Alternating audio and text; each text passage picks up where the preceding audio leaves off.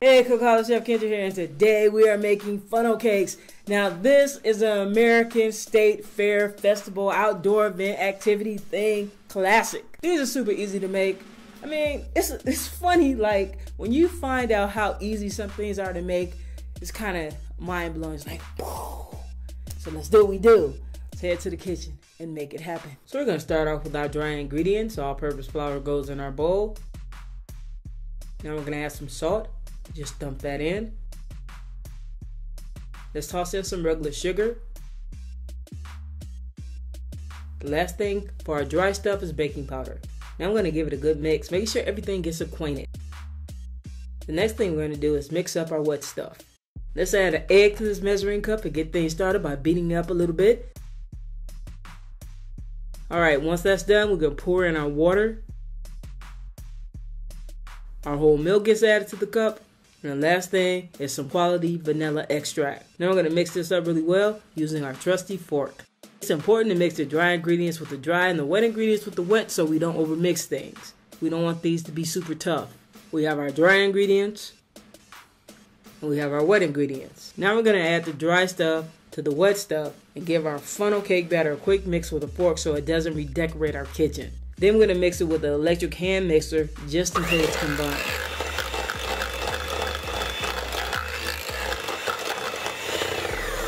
What we have here is a funnel and a squeeze bottle, and this trick makes the process easy, son.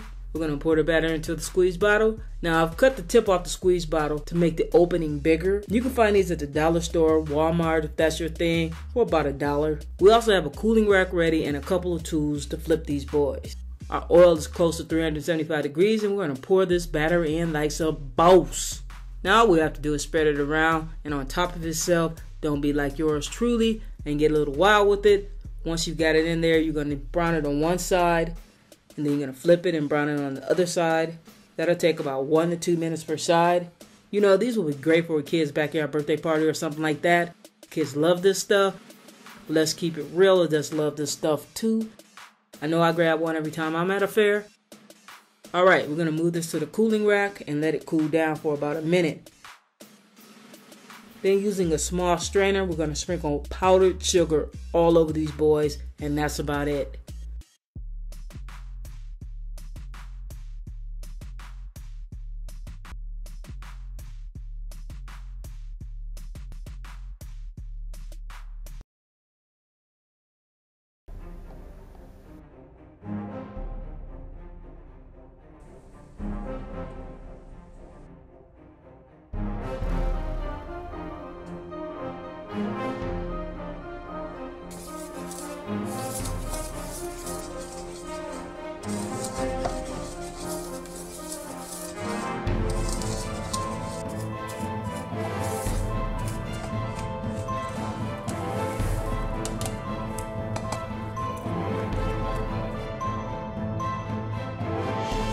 We learned how to make caramel corn. We have our popcorn, brown sugar, baking soda, vanilla, butter, and light corn syrup. We're going to get our brown sugar into our pot, and then we're going to slide in our corn syrup. Alright, we're going to take the time to preheat our oven to 325 degrees. Caramel is one of those things that looks like it's hard to make and a messy type of cleanup, but all you have to do is soak all the stuff you use to make it in hot soapy water and the sugar will melt. Okay. Now I'm going to add some unsalted butter to the pot and stir the mixture until the butter melts. Then we're going to let it come to a boil.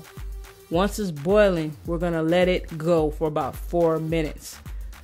You don't need a candy thermometer for this one. Just let it go without stirring it, guys, and you're good to go. Now we're going to drop some popcorn into a large roasting pan. Now turn off the heat. We're going to add our baking soda and we're going to stir it. Be brave. It's going to foam up on you. Just keep stirring. Now we're going to add the vanilla and we're going to keep stirring that, guys.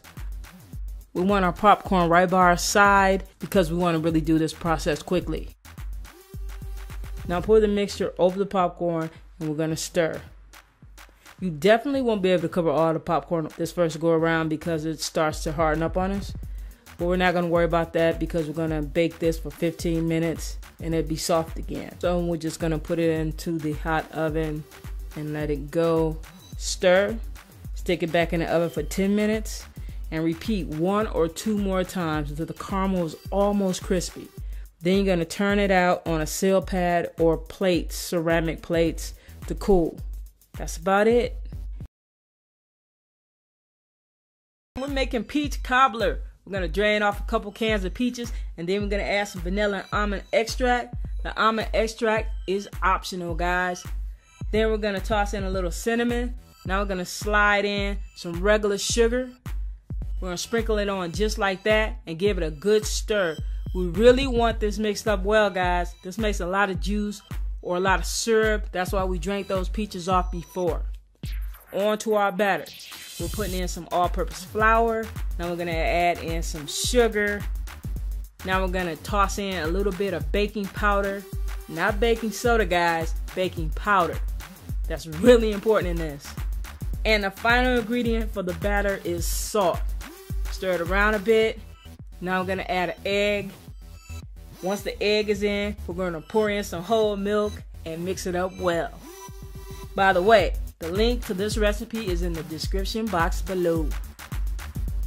You're going to want to preheat your oven to 350 degrees and grab your baking pan. Now you can do this on one 9x13, but I did them in 2 loaf pans. We're going to pour some butter I melted in the microwave into the bottom of the pans, just like so. I'm telling you this is going to be fantastic with the ice cream I'm making. It also goes really well with just some fresh whipped cream on top. Now we're going to pour the batter equally into the pans. This is something you don't hear me say much, but you're going to hear me say it this day. Do not stir this. This batter will rise up over the peaches. It's kind of cool how it happens. Now, gently layer the peaches onto the batter. That's basically all it is to it. We're going to slide them into the oven. You want to bake this off for about 45 to 55 minutes. Okay, share this video with your friends.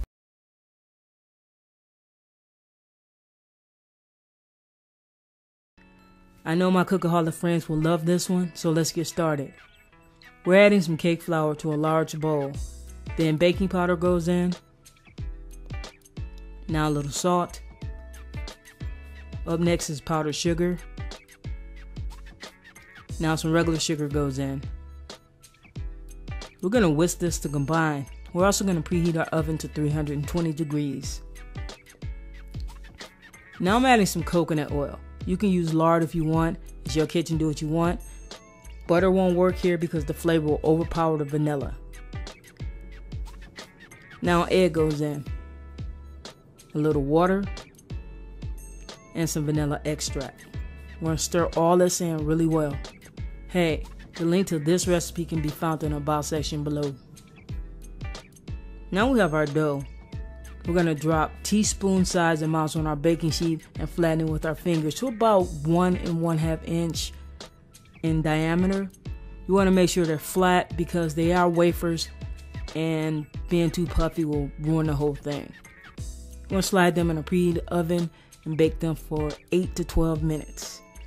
Then we're going to remove them to a cooling rack. Then we're going to eat them. Okay, I'm going to give one a test. Brown on the bottom.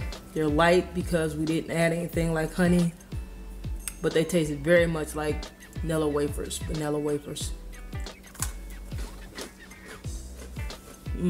These are going to be great for my banana pudding. Making banana pudding from scratch. This is 100% better than any banana pudding you make from my mix. So let's do what we do and make it happen. We have milk, heavy whipping cream, bananas, eggs, vanilla extract, and I like to use my own, some delicious homemade vanilla wafers, salt, flour, and sugar. Hey guys, subscribe, and while you're at it, hit that notification bell so you don't miss a thing. The first thing you're going to do is separate the yolks from the whites. You can save the yolks for a meringue, coconut macaroons, egg white omelets if you're into that type of thing. The cool thing is they freeze very well. You want to get as much of the white out as you can. It's not a deal breaker. If a tiny amount gets in, just do your best. Remember, when a recipe calls for eggs, go with large. Then using a fork, mix the egg mixture well. The The next thing you're going to do is add the sugar to the mix. Then the salt goes in. The flour.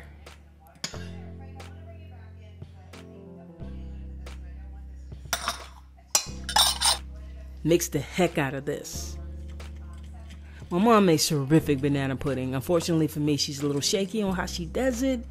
I should have been watching all those years ago when I was just a hyper little kid, but I was too busy trying to get outside and ride my bike and play with my squad. I'm going to have to go watch her make it and take some notes. But this one right here is freaking amazing. Once it's mixed up pretty good, you might want to switch to a whisk like I did here. This is how it should look. The mix will actually lighten in color. Next, you want to get a medium saucepan over low heat. Now add all of the milk.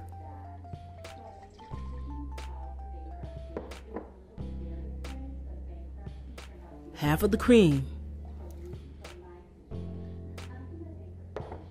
Half of the vanilla extract. Now stir this up extremely well. When it comes to a simmer and you see a bit of a bubble, remove it from the heat and let it stand for 5 minutes. Grab your trusty whisk and whisk it up a couple more times. Whisk the egg mixture into the milk and cream mixture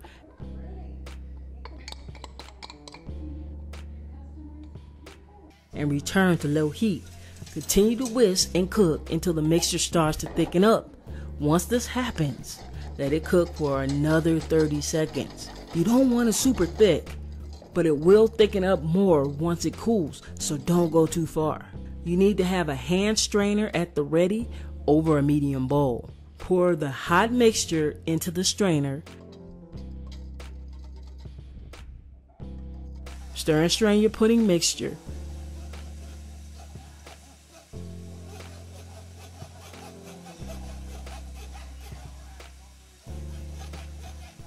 Mix the rest of the vanilla extract with the rest of the heavy whipping cream and stir into your pudding.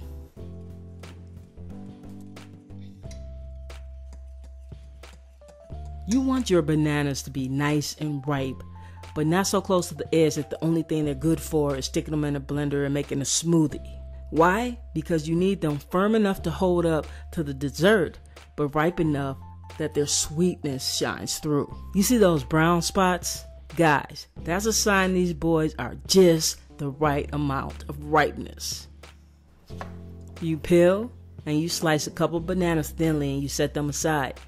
Now, if you're worried about your bananas and your tasty banana pudding turning brown, don't. It's just a natural reaction. It's an enzymatic reaction that happens when banana flesh interact with oxygen. They are perfectly safe to eat. It's gonna happen. And when you put the pudding in a refrigerator, that's actually going to speed up the browning. One thing you can do is dip your bananas in fresh lemon juice right before adding to the pudding. This will add a slight lemon and acidic flavor, and if you don't mind that, go for it. Serving right away also helps. I make these lovely cookies from scratch. The link is down below or up in the corner. These are super easy to make. And really, they don't take many ingredients. But I get it. You're making the pudding from scratch and you don't feel like making cookies too. So if you don't feel like it, don't sweat it. Buy some vanilla wafers or chessmen or even some shortbread cookies like Lunar Dunes and just use those. Now it's time for you to add a layer of pudding to this dish. Just ladle it on. There really isn't a set way on how to layer a banana pudding. You can layer this thing any way you want. There isn't any wrong way to do it. I like to go pudding, cookies, banana pudding, and cookies. Because you know, I'm weird. Now add a layer of the cookies of your choice.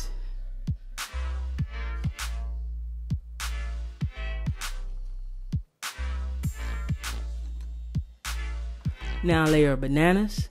If you like the flavor of bananas, but don't want actual bananas in your pudding, you can drop some banana extract into the pudding and just skip the bananas. Easy. You just want to add that when you would add the second bit of vanilla extract. Although this isn't from a box, it really is a quick banana pudding recipe.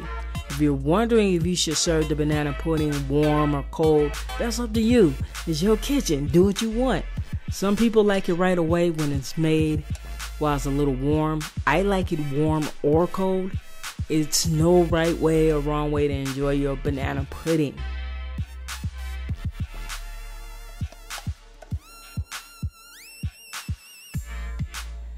Now I'm just gonna finish off this masterpiece, and it truly is, y'all, with this last cookie. Alright, I shared the link to the full version of this recipe down below.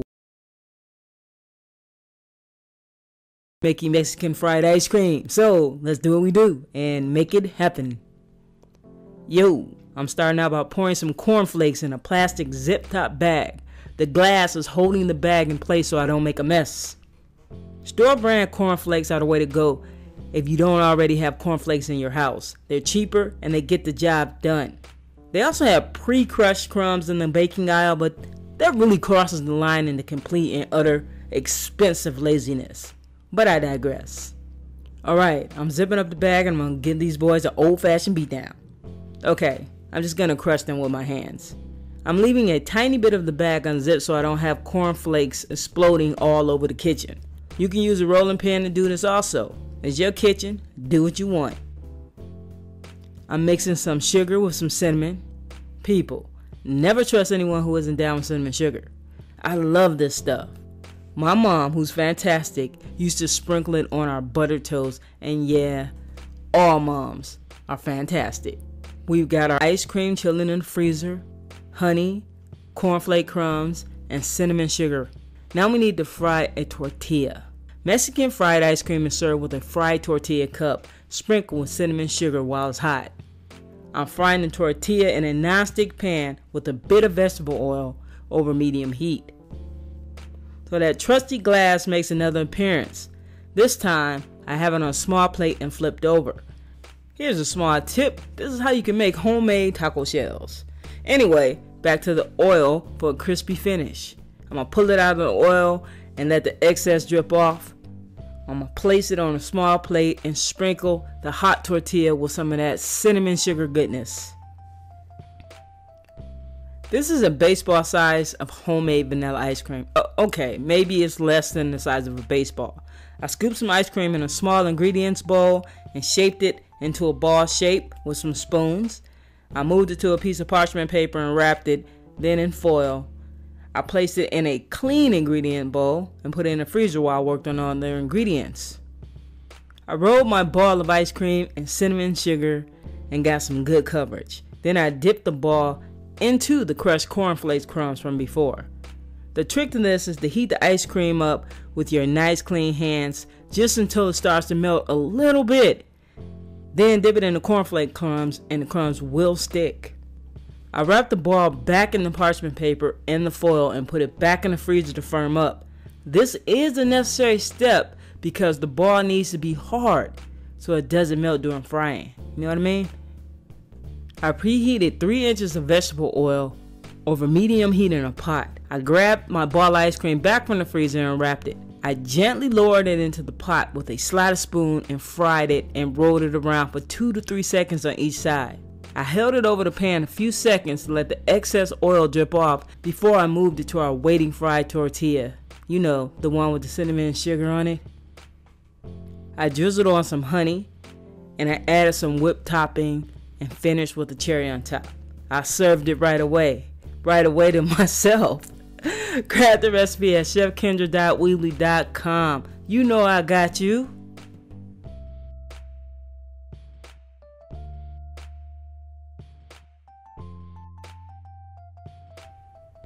Okay, that's all for this week, guys. Share my videos and recipes, and if you haven't already, subscribe so you don't miss a thing.